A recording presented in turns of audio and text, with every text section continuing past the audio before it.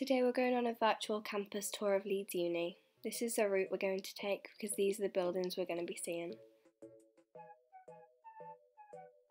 So let's go. First up, the iconic Parkinson building. You can see this one from all around, and Leeds put it on loads of stuff. It's cool in fairness. The Parkinson steps are often being used for something, most recently for the picket line for the strikes. You should know that campus is usually a lot busier than this, but I got up early to film on a Sunday morning. You're welcome. Inside there's a cafe, some lecture places, a gallery and the Brotherton Library. The gallery's worth a look. Around the corner to the Great Hall.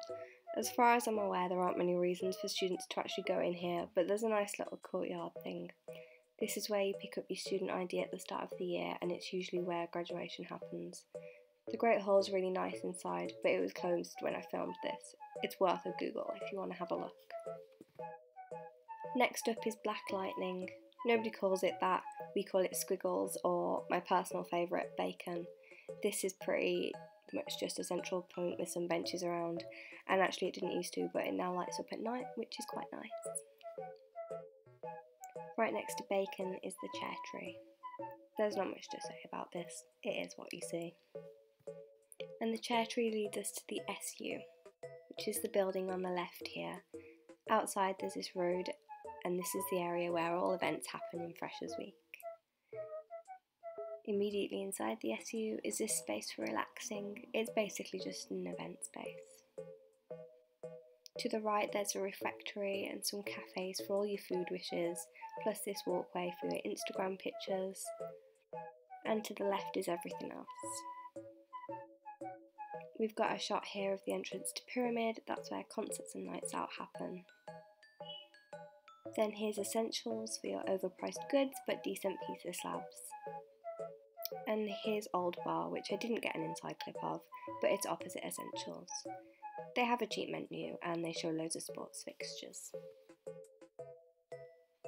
Here's the Michael Sadler building. All it's used for is the Rupert Beckett Lecture Theatre, which is why I called it Rupert Beckett.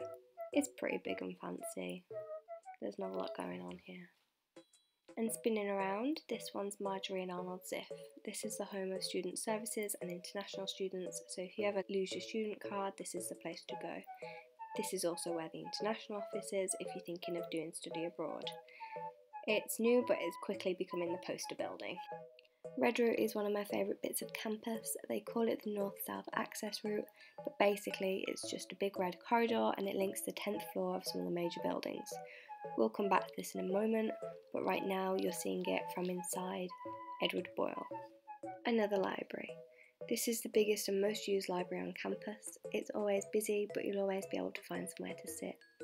Each floor is designed to have a different kind of study vibe, which is nice, and this is where you'll find the majority of your books after first year, as the first year ones are mostly Laidlaw, which we'll come to later.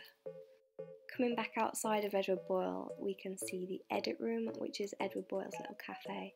It's very cute inside, and the pizza is also good, but way too expensive for my liking.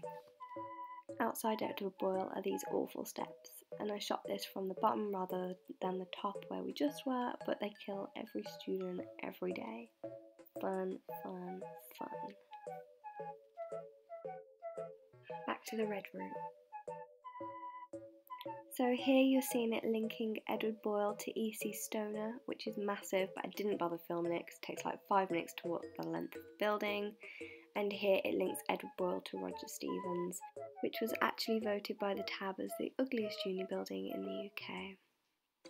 Speaking of which, this big old lump of concrete is Roger Stevens. This is the biggest collection of lecture halls on campus. It's used for every subject, it's not specific.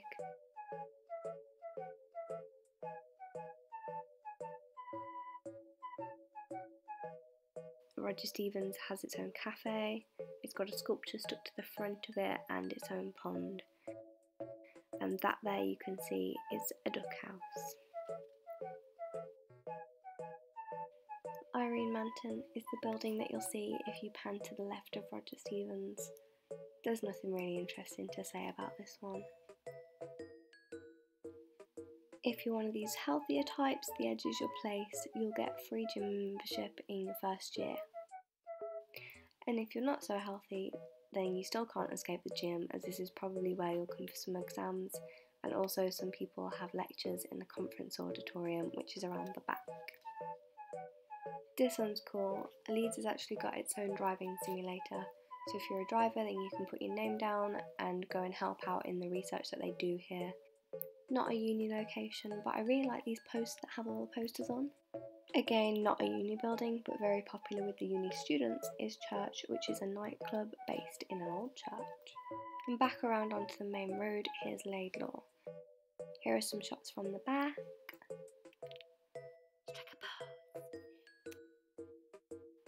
And here are some from the front. They keep bees on the roof. Bees.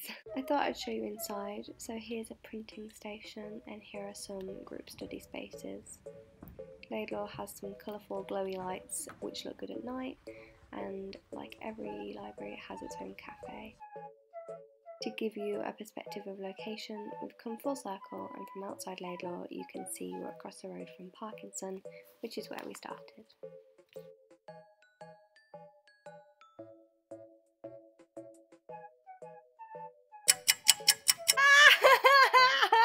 I can't do it. Been back out at ugliest building. Very popular with the uni students is Church, which is a nice club. A nice club? A nice club.